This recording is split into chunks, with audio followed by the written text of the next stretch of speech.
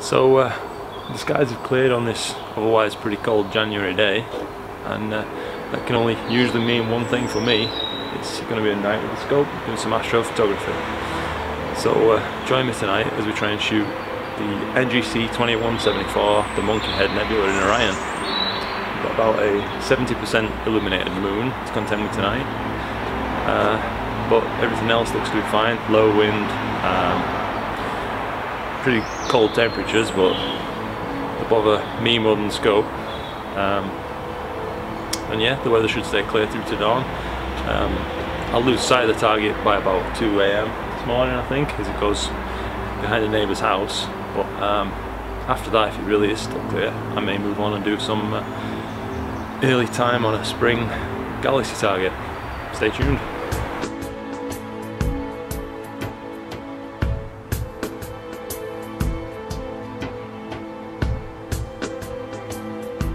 So, as the moon's quite well illuminated tonight, it's prime time really to be using my mono narrowband setup, which is the Qhy5l-ii with the Qhy5l-ii M US. It just rolls off the tongue, filter wheel. Inside there I have 36mm unmounted Baader LRGB hydrogen, oxygen, sulfur filters.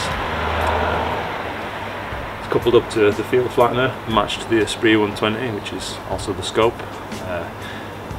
I only just got that a few days ago, so it's been nice to have a chance to test it now. I did get first light 2 nights ago, but it wasn't the greatest night, but at least I got the chance to test the scope, so I leapt at it. Tonight looks much different, so I'm hoping for a very nice result, hopefully.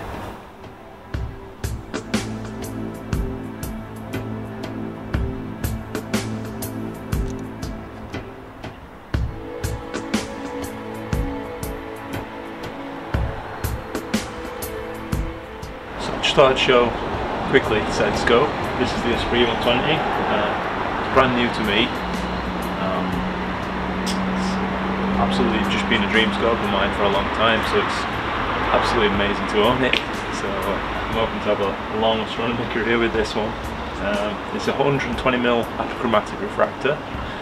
I'm guiding it with a small Skywatcher 50mm finder. Which seems to work fine, as it's only 840mm focal length, and it's all mounted on an Qhy5l Pro with belt modification.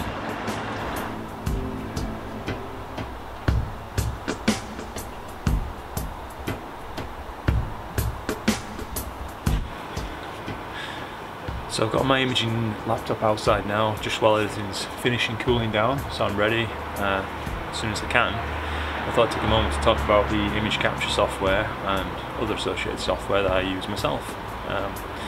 So because this is a portable rig and I have to carry the whole thing outside and set up polar align each time, obviously I need to polar align.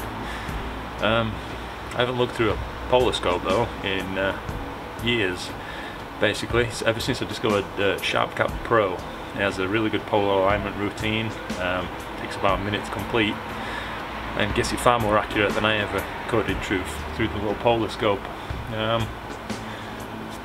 Of course, once you've done that, you're free to move on to your actual interesting parts of the night, for which I use astrophotography tool for actual image capture. I find it's got a good object browser. It plate solves when set up. Plate solving software I use is ASTAP, as it's incredibly fast. It just as long as your predicted focal length for your telescope is quite accurate, then you can find solves in 2 or 3 seconds usually. The guiding software I use is the new HD2 with multi-star guiding. I have found a little bit of an improvement, I think, from the multi-star. I mean, it's not transformed by mount or something. I don't now need to change mount at some point, but it's more than good enough, especially for this focal length, and any improvement is always welcome, especially on free software.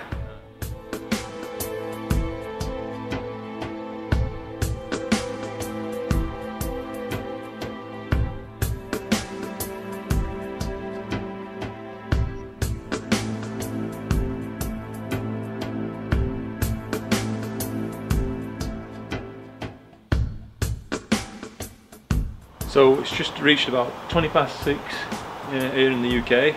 The scope's cooled, and so have I by this point. I've aligned, focused and plate solved to my target for the night, which is NGC 2174, the Monkeyhead Nebula, and I'm ready to start imaging. I'm going to be using 10-minute sulfur, hydrogen, oxygen shots tonight, dithering every third frame to reduce the losses to overheads as much as possible.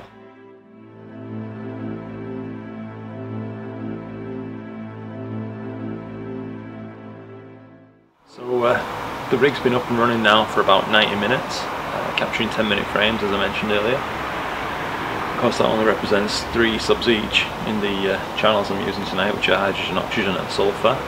But it's usually about this sort of time that I like to slew away to a nice bright star and use my Baader mask and check focus, make sure that no further cooling's occurred or focus shifted or any such thing like that. It's time consuming but well worth it, because you get so few clear nights that you need to really make every single minute count. I just thought I'd quickly show the view on my screen of an in-focus image using the Baader mask for focus. As you can see, they're all evenly spaced spikes. It's not actually spikes when viewing through this HA filter, but you get the idea. You can still see that the dots, for instance, are equally spaced, and that's how you know it's in perfect focus. So it's currently just past 10 PM here. I've been solid imaging, still shooting away those 10-minute subs. A little bit of haze has blown in now, so conditions aren't quite so good as they could be, but I'm still going to keep pushing on, see if we can get some more data. However, my target's just passed through the meridian, so this is the perfect time to choose a bright star on the correct side of the meridian, refocus and replate solve, to make sure everything keeps running smoothly.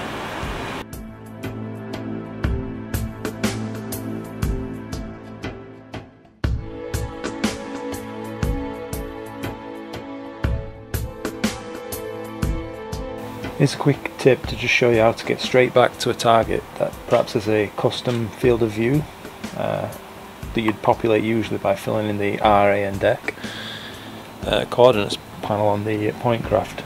So you just need to navigate to a point craft, then open a previous image that you've already taken of the target. So I'm going to go back to around about here, double click it to open it on your screen, and then you can solve the image that's actually on the screen. Should just take a few seconds. There you go. And now it knows exactly where that was pointing at the time. You can then instead just click solved and it will repopulate the RA and deck coordinates for you, leaving you just free to go to again, and don't sync to the current position, because the last thing we were pointing at was actually Betelgeuse to focus.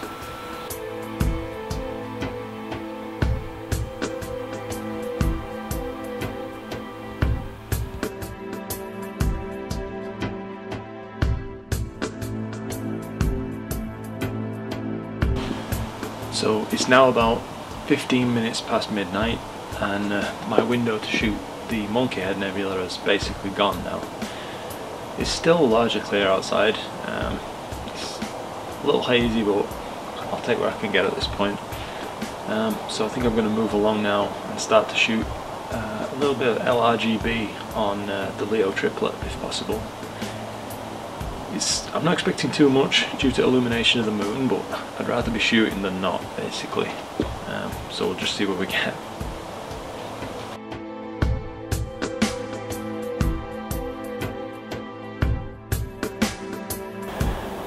Well, my main target for the night, which was the Monkeyhead Nebula, has now set long since behind my neighbour's house. I did slew away in the hope that I could capture some time on the Leo triplet of galaxies to spend the rest of the night on. But unfortunately, clouds have stopped play. Looks like there's no chance of them clearing anymore. I've checked the weather and that agrees. So this is, think about it. There could be more clear skies coming tomorrow, but well, that remains to be seen. You can never really trust the weather forecast.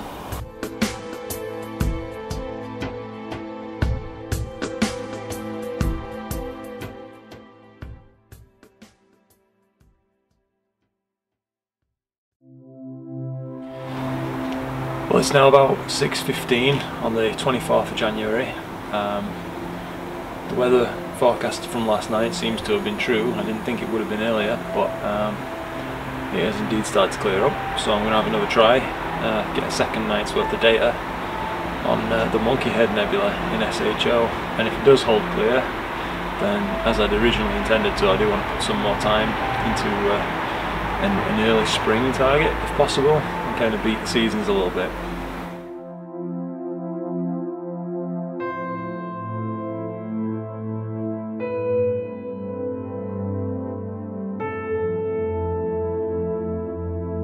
So the scope's been outside a few hours now.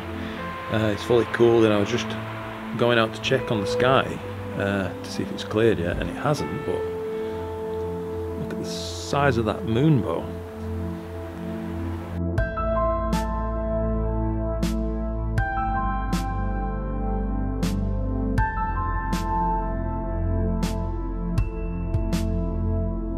Well, it's just turned about 9 PM now. I've been waiting and waiting for the skies to clear, and thankfully finally it just has. The moon bow from earlier has disappeared now. That's quite cool to see. But now I'm ready to get going, get focused, get framed, and add some more time to the target. So I'm out with the scope again. It's just gone 10 past 10 and it's time again for a meridian flip. I'm going to refocus before I reframe my target. Get Betelgeuse in the frame as it's nicely placed just on the western side of the meridian, which is where my target's now moved to.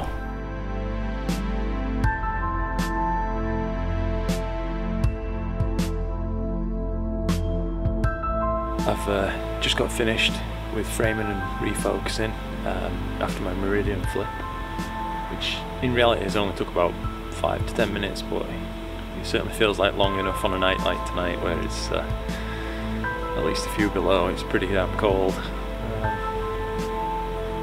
but still it's clear skies, so I can't complain.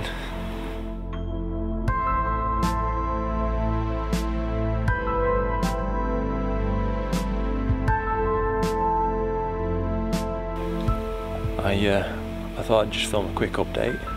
It's now about midnight. It's definitely not getting any warmer out here. The scope's just finished another group of 9 10-minute exposures. I tend to like to keep it around about that time, an hour and a half in between refocuses and such, which is what I'm actually out here to do now. That way, if you do get it wrong, let's say, and lose some data, you've only lost an hour and a half, and it's not like the whole night.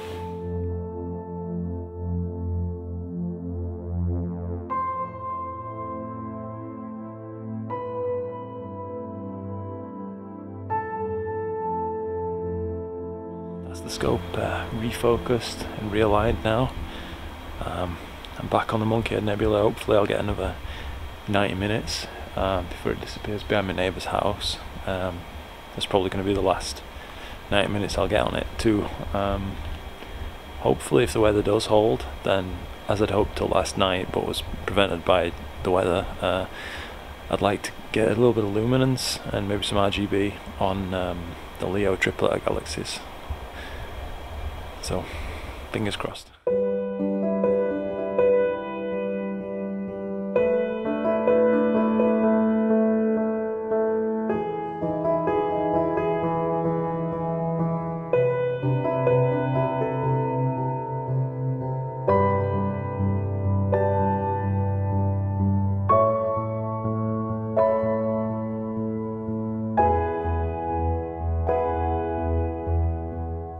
So it's now about 1:35 AM.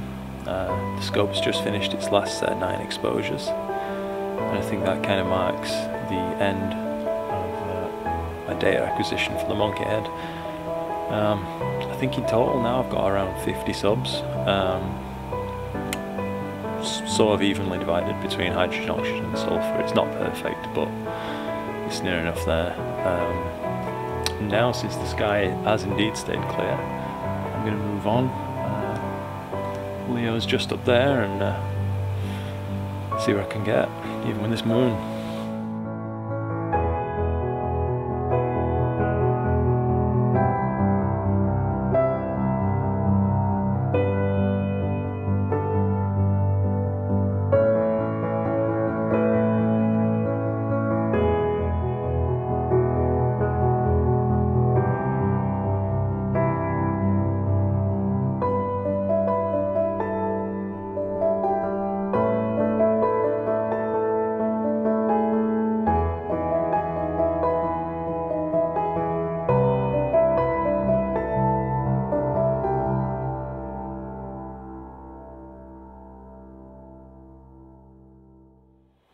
So just a quick update, it's around 3:15 AM now. I've just performed my second meridian flip of the night since I changed targets. Everything seems to be running smoothly, so really you can't complain when things go like this. Weather forecast says it's going to stay clear till dawn. I've just eaten, which should help me stay awake. I always find that it does. If you're hungry, you're just going to get tired. But yeah, everything's staying nice, smooth, wind-free, clear, guiding's good. I think I've got about 90 to 100 minutes of subs so far on the Leo triplet, and I'll check back with you soon.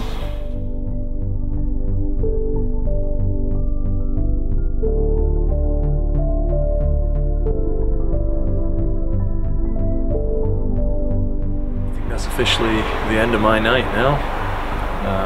It's around about 6 AM. It did stay clear all the way through. I think between the 2 nights I managed to end up with about 50 exposures on the Monkeyhead Nebula.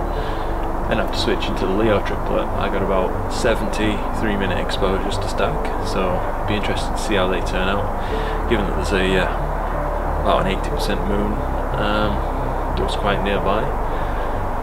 But you know, nights like this are just too few to not at least try. If it's terrible, I'll just delete it and try again around new moon. But